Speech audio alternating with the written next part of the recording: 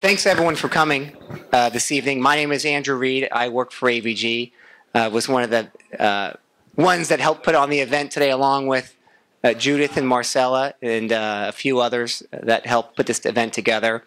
I'll be the MC for the night. My hope today is just to get everyone a little better idea of AVG's interest in the cryptocurrency 2.0 space. Give Vitalik a little bit of time to talk about Ethereum and where he sees that project going, along with some of the security issues in that and in Bitcoin. So with that intro, let me start with Todd Simpson, our Chief Strategy Officer. Thanks, Andrew. Thank you all for making the trek into our basement. I got to say, it doesn't usually look this good down here. Looks really good today. So, why would AVG be interested in cryptocurrencies? Might be obvious, but I'm going to explain it anyway.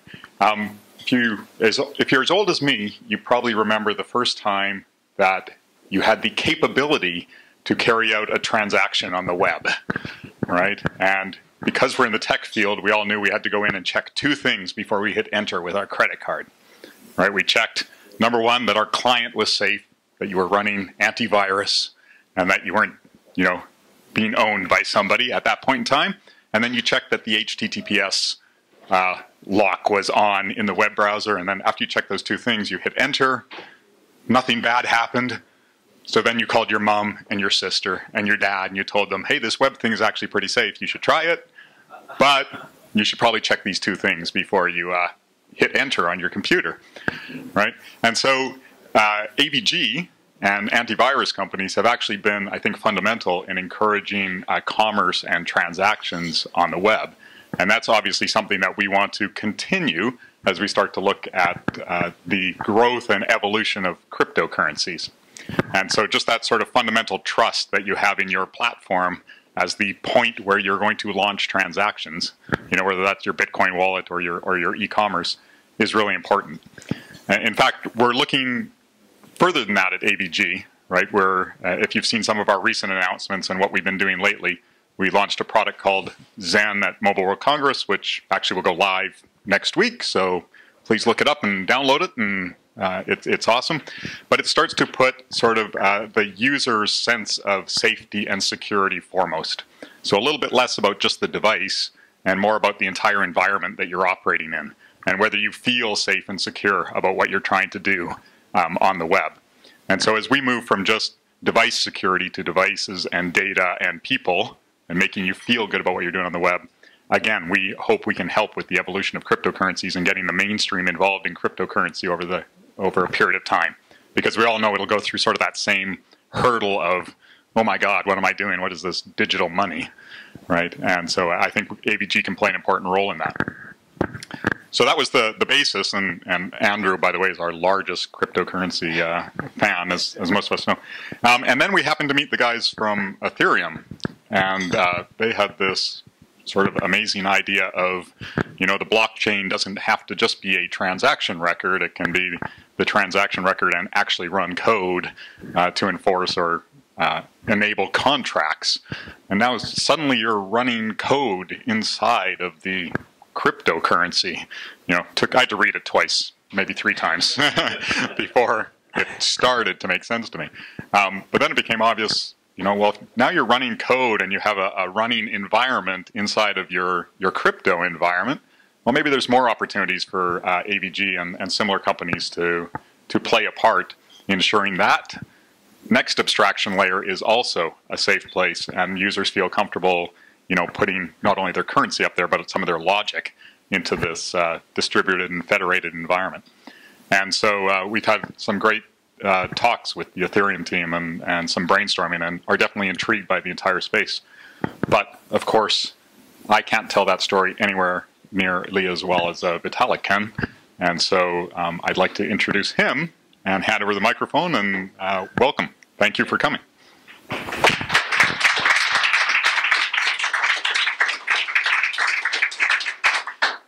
Yeah, well, so thank you to Andrew and Todd and AVG for hosting a meetup. It's definitely great seeing so many people interested. The project is, I believe, just turning 4 months old just around today. So don't think a lot of projects get to grow this big so quickly. So it's definitely a privilege to see so many people here. Yep. So Ethereum originally came up with the idea in late November, where I'd been working on this in this space called the cryptocurrency 2.0 space for several months before then.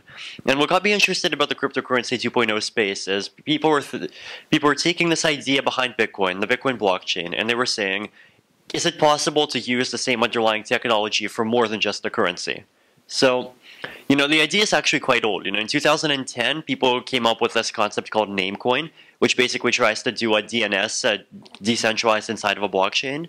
So for those who don't know what a DNS is, when you type in google.com in your web browser, then what actually happens is that there are a set of servers called DNS servers which record what IP address google.com actually represents, and your computer queries the DNS servers. DNS servers reply back with the IP address, and then your computer actually fetches the web page from that IP address. So Namecoin guys saw this architecture and they realized, hey, why can't we just decentralize that? Why can't we take this this database that's storing the IP address for the name of every single website, and why can't we put it onto a blockchain so the whole thing's distributed around the world, not controlled by anyone, potentially much more efficient, and came up with this coin and rolled it out. It's been on the back burner for a few years, but even now, just recently, there's a service called OneName.io that's based on it. So it's based. People are trying to use the technology, and they're realizing, hey, if we're going to create like decentralized messaging applications, something like BitMessage, then if you have a messaging application, then you need to have a name. And what good is a name if your name is George, but someone else can also register an account that's called George? You should be able to register a name and actually own it. So that's what blockchains let you do. Then people came up with this concept of colored coins. Colored coins basically lets you issue all sorts of different digital assets on the blockchain. So say I'm a big gold storing company. I have 500,000 grams of gold. I can take 500,000 satoshis, 500,000 tiny units of Bitcoin, and I can actually say each of these satoshis is worth 1 gram of gold, and I can release those, and people can trade them just like they can trade regular Bitcoins. Or if you want currency is just an abstraction. You can instead have a company release its shares on the blockchain. You could release sort of digital baseball cards on the blockchain. You could even have a token that represents something like a car or a house. So then there's this idea of Mastercoin. You can have all these assets on the blockchain. Why not have some simple types of contracts relating those assets, automatic trades, decentralized exchange, financial contracts. So back at the end of the year, people were coming up with all sorts of different ideas of realizing the blockchain is so much more powerful than just Bitcoin, and people are thinking of decentralized exchange, financial contracts, Namecoin, name registration, also various kinds of derivatives, escrow, savings wallets, and there are these coins coming out with a whole laundry list of features. And that's when I realized, well, if people want coins that let them do 20 things, if people want coins that let them do 40 things, why not make a coin that lets you do infinity things? A coin with a built-in programming language. Welcome to Ethereum. Yeah. So since then, we've obviously grown quite a lot. People have come up with a number of very interesting ideas that you can do with Ethereum. So one of the ideas that I actually came up with about a month ago that a lot of people have gotten very excited about is this concept of a decentralized Dropbox. So you have a 100-gigabyte file, you upload it onto a peer-to-peer network, and you create a contract on the blockchain that says every hour, whoever can submit a proof that they still have a copy of the file can get one. Will automatically receive, say, 1 unit of Ether or internal currency, and you can push this contract out into the wild, preload it, and that contract all by itself, completely autonomously, will just incentivize people to hold on to your file for however many years you want. Dropbox actually charges something like 100x markup on the storage that they provide, so potential for decreasing costs is massive. And on the other side, you will be able to earn money by renting out your hard drive. Sort of like we have Airbnb for renting out spare rooms in your house. we'll have decentralized Dropbox for renting out spare gigabytes in your hard drive. Yeah. Exactly. Yeah.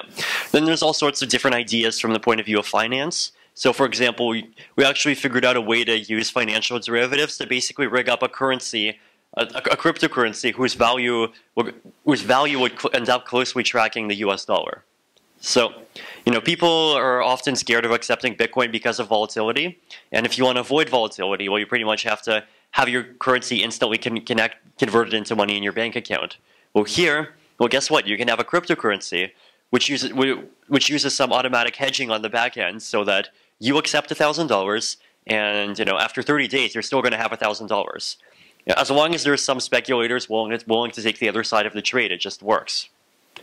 Escrow agreements. So in the Bitcoin space, people are really worried about security. Right now, there's basically two ways to store your Bitcoins. You can store your Bitcoins yourself.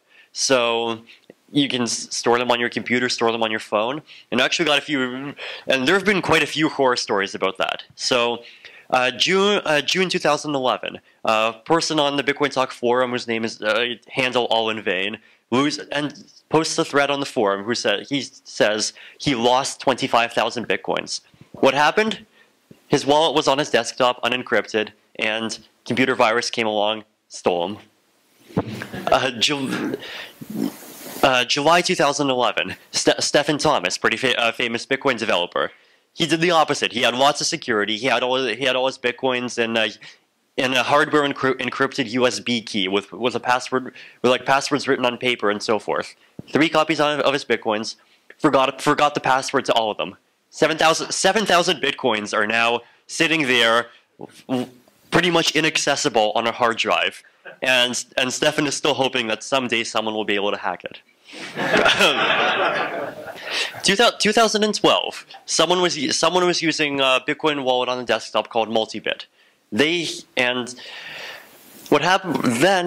This time, they weren't stupid. They even put a password. They password protected the wallet, and Multibit actually had the ability to encrypt the wallet file on the computer. It happened. Guess what? Guy downloaded a Java app, ran the Java, just thinking, whatever, it's some Java app, I'm supposed to download it, ran it.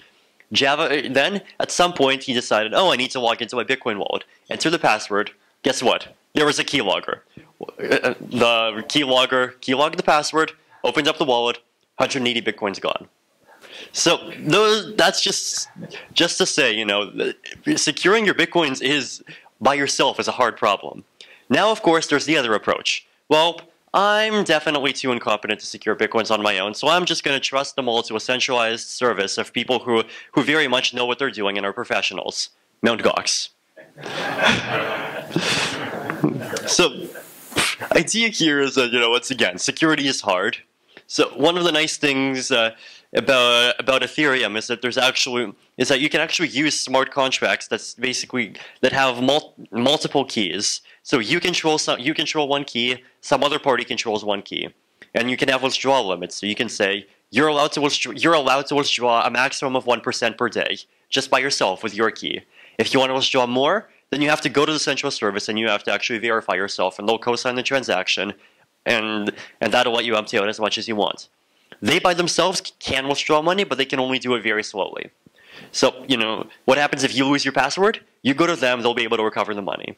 Your password gets hacked, well, you still have your copy, you and the central provider come together and you immediately load all the money into a new account.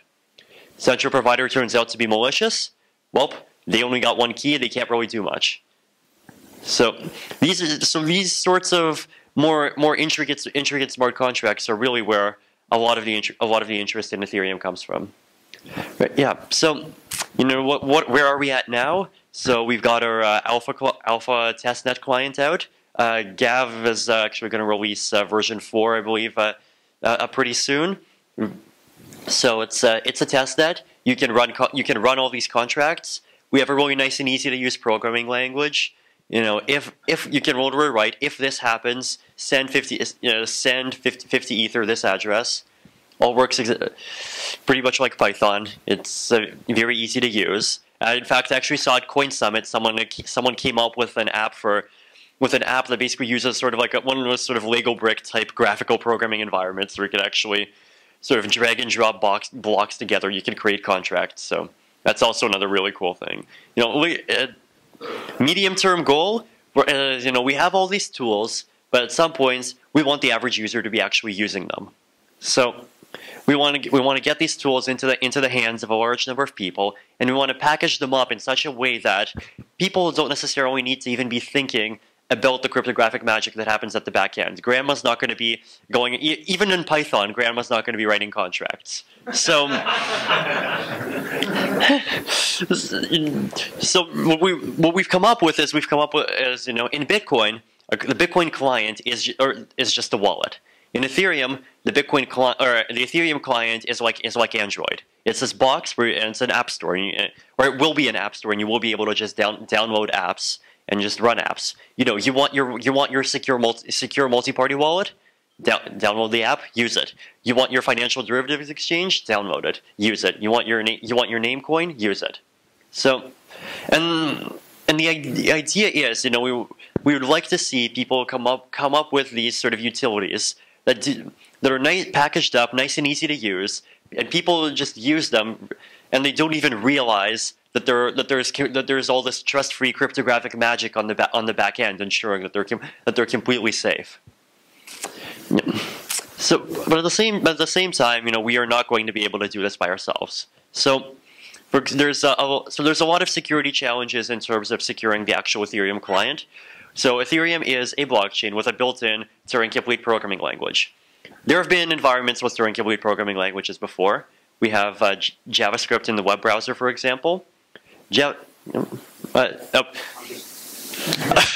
yeah, so JavaScript in the web browser is obviously incredibly powerful. It lets you, you know, people have written Gmail on top of JavaScript, people have written Facebook on top of JavaScript, people have written Bitcoin wallets on top of JavaScript, and yet at the same time there are a lot of security issues rather, singular. You know, there's remote code execution. There's what happens, especially in the client-side Bitcoin scene. You know, what happens if the code that you're running isn't doing what you think it's doing?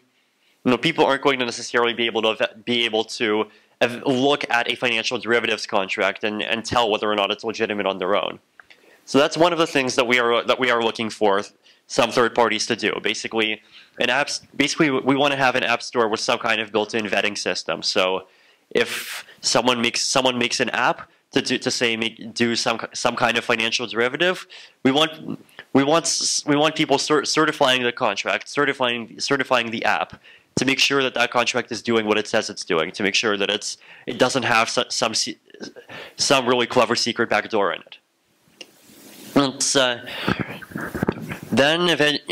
you know, it's not even just about whether the contract itself has a backdoor in it. At the same time, you know, for a decentralized Dropbox, that's an application that has to talk to your hard drive. So, you know, that sort of gets into the territory where you're actually escaping the sandbox, and the application's code would have to be able to look into your hard drive, access files, edit files, modify files. There are obvious security issues around that. We want to try and figure out a really good model that will let you sandbox that. In the same way Android has every application declare exactly what it's going to do. This app is going to potentially send text messages. It's going to potentially use system storage, give permission. You know, make something easy to use, and then it encourages applications to ask for only what they need. And basically, really we want to make sure that people can be empowered with all the tools that can be built on top of our platform, but without giving malicious tools the power to wreak havoc on the user's desktop. And there's also obviously implementation challenges. We've got, once again, blockchain, built-in programming language. And what if there's some vulnerability in the interpreter? That's one area where, you know, at this point our best defense is simplicity. We have an instruction set of 50 instructions. That's all you need. Those instructions have no way of accessing cloud storage. They have no way of accessing the internet. You know, even there, we want to do our due diligence. We want to make sure the client is rock solid. Then once we get into applications, you know, applications those can potentially access your file storage. You know, once we start getting out of the sandbox of just pure everything that's in Ethereum stays in Ethereum, and start getting into this concept of actually interacting between the blockchain and the world. So that's potentially getting into some very interesting territory there.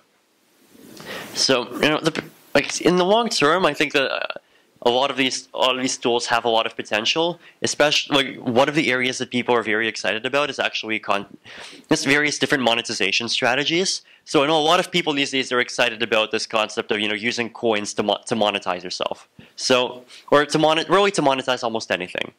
So here's just one example: monetizing software. If you want to release some kind of freeware and you want people to use it without paying for it, but still earn some money, you could potentially put in a miner into the software, and you can mine cryptocurrencies.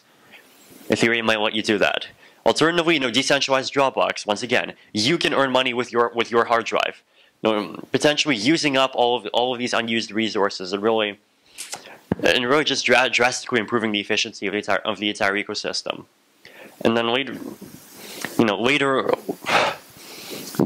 on, there's also just monetization. So one really interesting idea that I heard, actually, this was invented by a guy in Texas called Donald Lumsden. So it's actually something really interesting. So what you do is take a BitTorrent network. Right now, you can use a BitTorrent network to share songs, share movies, share books. Now, add an incentivization layer. So add the ability to actually pay for downloading packets. So one of the problems with BitTorrent is that there's never enough people seeding. If there's some really popular movie, then there's always enough people seeding. But if there's something less popular, then quite often you can't find it. And this actually sort of creates a perverse effect, right? Because you have this decentralized network, but at the same time, it's actually encouraging centralization of culture. Harry Potter is easy to get, but something that's potentially a bit more obscure and a bit less well-marketed, can't get it. Now, that's the one step. Here's the second step, though. Just, BitTorrent paid by itself, okay, whatever, you have a better file sharing system. The real fun part comes when you can actually use the technology to make sure the artists themselves get rewarded. So here's what Donald Lumsden came up with. For every single file that gets uploaded to the system, create a new currency. And then the network for sharing packets of that file requires you to pay in that currency. So if you want to download packets, then you have to actually use the currency associated with the file to pay for it. And if you want to upload the packets, then you can earn that currency. And the way the artists make money is when you publish the file, you get a huge number of currency units just for yourself by default. So, idea is the more people download your song or your movie, the value of the currency just naturally goes up because there's a larger market for downloading these packets, and then you've got these currency units, and you can sell them. Nobody's paying you for your content, and yet at the same time you're getting this sort of extra magic money coming out of nowhere. That's the sort of power of currencies, right? It's the sort of like Bitcoin. Bitcoins are worth $8 billion. Where did that $8 billion come from? Sure, people bought it, and people sold it, but the value itself, like it's not really backed by anything. It's just magically floating. And a lot of these currencies, like Ripple, $1.5 billion. I'm not even sure if there's been $1.5 billion of trade of XRP. It's a sort of really interesting financial multiplier effect. So the conclusion is basically that there are this concept of currencies and this concept of digital consensus networks and this concept of contracts really opens up a lot of possibilities. And at the same time, there's also a lot of challenges. And those challenges have to do with things like securing it and really taking these tools and packaging them up into something that ordinary people can actually use. And that's, I think, something that we can all work together on.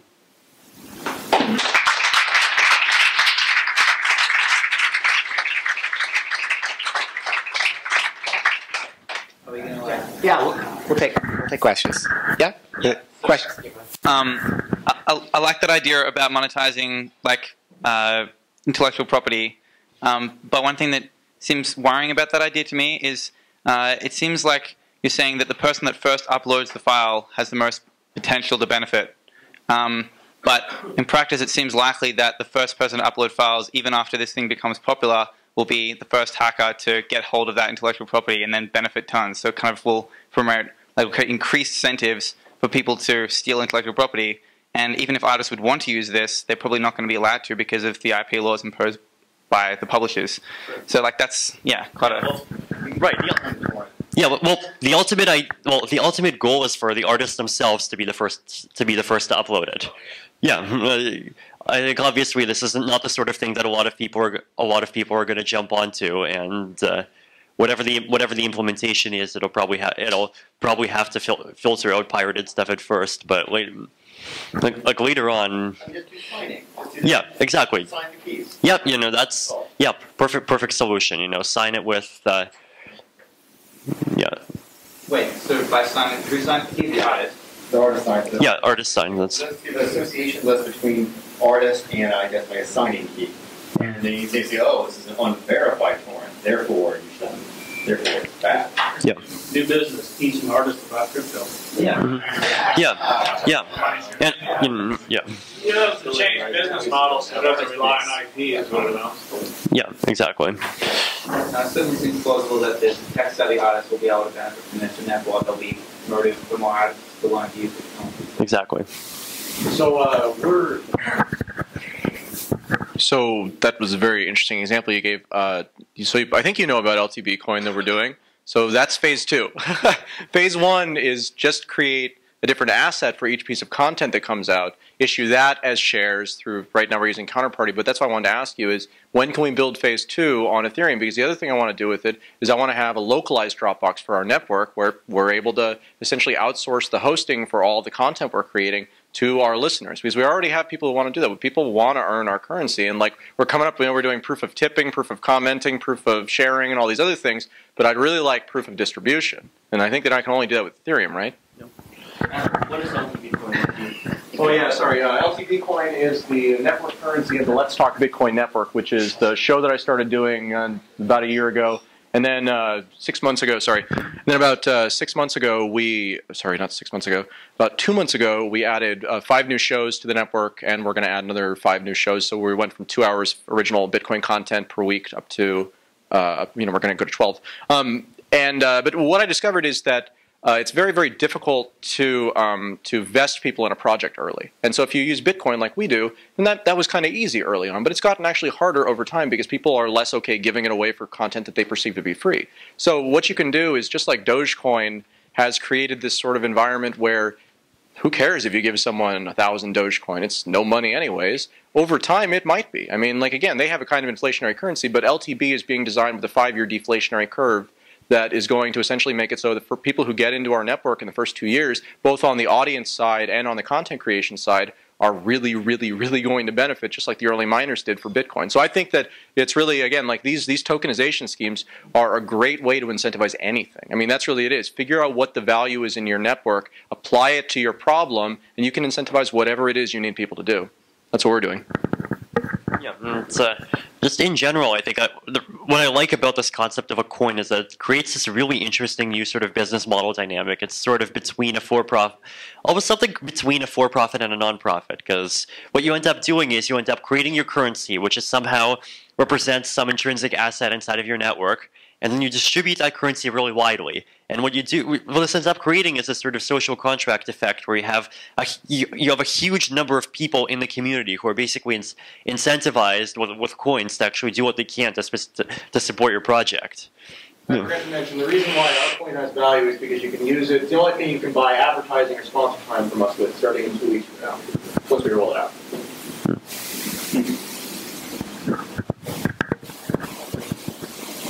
Thanks. Can you speak on what's going on with Dagger or the follow-up to Dagger right now, how development with that is going? Sure. So just as a bit of an introduction, Dagger is a mining algorithm I invented, which tried to be basically extremely memory hard. So you have Bitcoin's mining algorithm is SHA-256. Script improved on that by basically coming up with an algorithm that requires not just a lot of computation time, but also a medium amount of memory, 128 kilobytes. And But from there, so the argument there is that it's harder to create specialized hardware or ASICs for it because you also need a whole bunch of memory, and memory is something that's pretty much commoditized. But so the problem is, though, is that people are coming up with ASICs for script already. So script mining is it's memory hard to do, but it's also memory hard to verify. So if you go up to a 20 megabyte script, then you actually need something like 2 to 5 seconds to verify a block, which is just way too long to be practical. So with Dagger, I came up with this original idea that uses this mathematical concept of directed acyclic graphs to create a proof of work which is memory hard to do, but memory easy to verify. So as it turns out, Dagger is mathematically great, but it's but even though it's memory hard, it's not that good against shared memory attacks. So where you have ASICs that have some amount of memory, but that have a huge number of processors hooking into the same memory. So at that point, we basically moved on and we decided to think, go beyond memory hardness. How do we create an ASIC-resistant proof of work? And you actually have some strong assurances is actually secure. So the idea that we had is this. Basically, okay, we have Ethereum, we have a built-in programming language. Why not use the programming language as the proof of work? So what we're saying is, let's have the proof of work computation be taking the blockchain 16 blocks ago, picking a few random transactions from the last 16 blocks, adding on some random code, and basically just running all of that code, and then seeing if the output satisfies certain conditions. So the benefit for that is that if you want to make a miner, if you want to make an ASIC miner for it, then you're basically creating is an ASIC miner that would end up computing Ethereum VM code. Guess what? An ASIC that can EVM code is Turing complete. You can encode any computation in EVM code.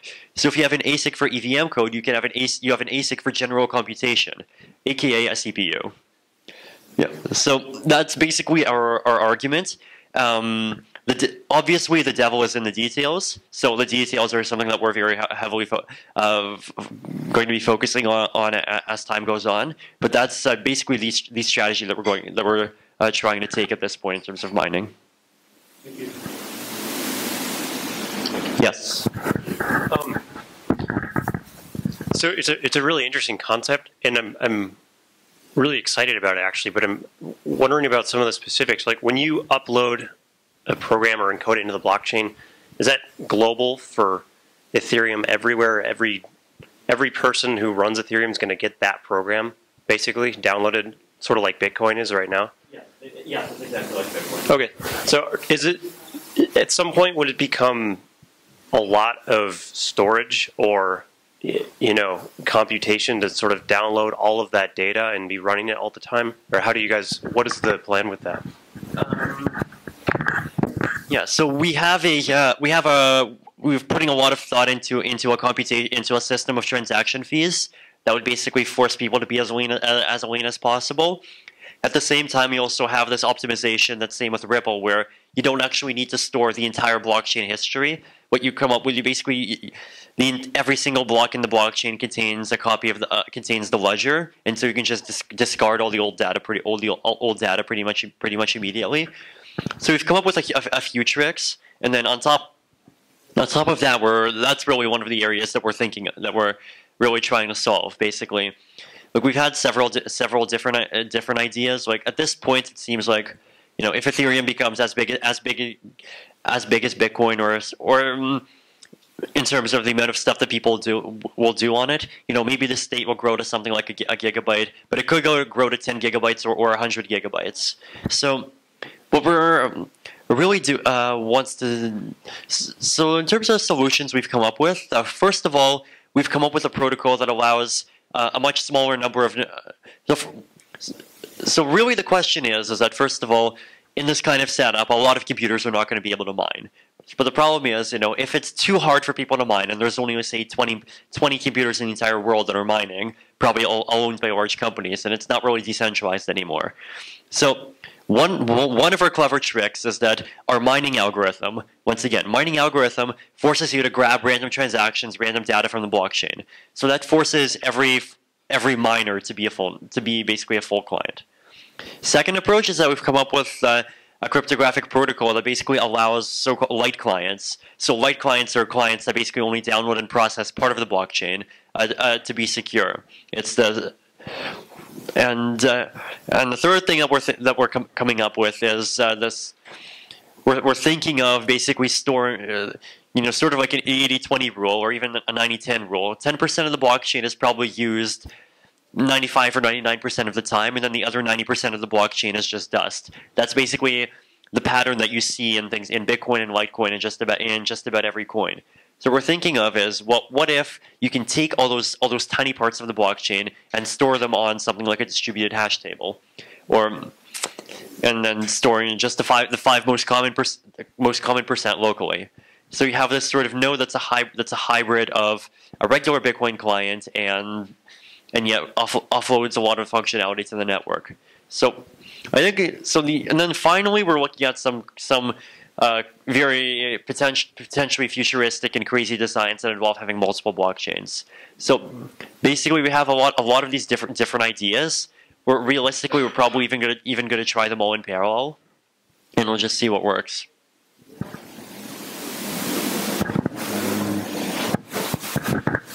Any other point? Vitalik, did you actually answer my question? Yes.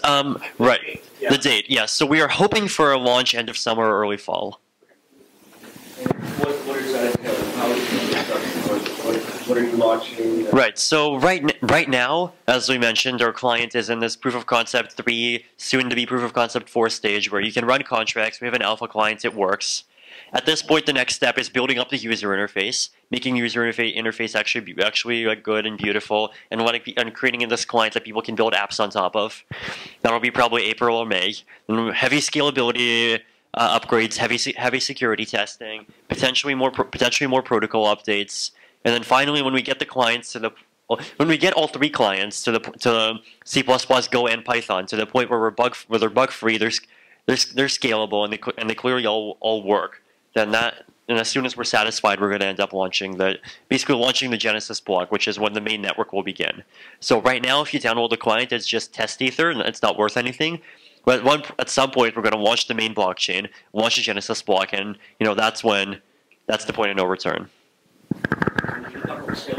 Yeah. So in a couple of weeks, we will be. So the way that the organization is funding itself is that the Ethereum network has an internal currency called Ether, sort of similar to the XRP and Ripple, where the point of Ether is to serve as sort of the main liquidity layer of the platform, to serve as the main currency to pay transaction fees in. And the idea is that we'll be selling units of the currency, so you'll be able to buy 1,000 Ether for a Bitcoin, or up to 2,000 if you get in early. And that's something that we'll be starting in a couple of weeks, probably around the Toronto Bitcoin Expo in April. You mentioned code execution. Is there going to be an Ether trade-off for code execution? Yes, right. So the way that the network is regulated in general is basically there's a transaction fee that you pay per computational step. Well, there's a per computational step and per byte, like byte of actual storage. I don't know how comparable it is, but do you think that Ethereum is going to wind up being more expensive than Bitcoin on a transactional basis? I think so. Realistically, I think we're going to put a lot of resources in development, and we'll make just simple transactions cheaper. If you end up making like really complicated transactions that take up a lot of space and do a lot of computation, then those might end up being more expensive. So you're doing everything on one blockchain, and you mentioned the idea of parallelism. I mean, that's like something I've been wondering about a lot, because it seems like if the Ethereum network gets to be so big, it becomes a real problem for you, just like there are incentives for Bitcoin. So is that, like, are you thinking you've built one giant tree on the whole forest? Yeah, that's the multi-blockchain idea that I was talking about. But that's the sort of thing that's still sort of in the science fiction stage. So really what we're thinking of actually is we're going to launch Ethereum 1.0. Ethereum 1.0 is going to be good enough. And then we have all these sort of advanced cryptography ideas, and we're trying to do a large collaboration with a lot of different researchers, other Bitcoin people. And once Ethereum 2.0 comes along, it'll integrate all these different ideas that really create like pretty much the ultimate world-class scalable cryptocurrency. Okay. Thanks, Vitalik. All right. Thanks everyone for coming tonight. We still have food in the back, so please make yourself to the back. Let's mingle, and a lot of the AVG folks here as well. So please come say hi to us. Thanks.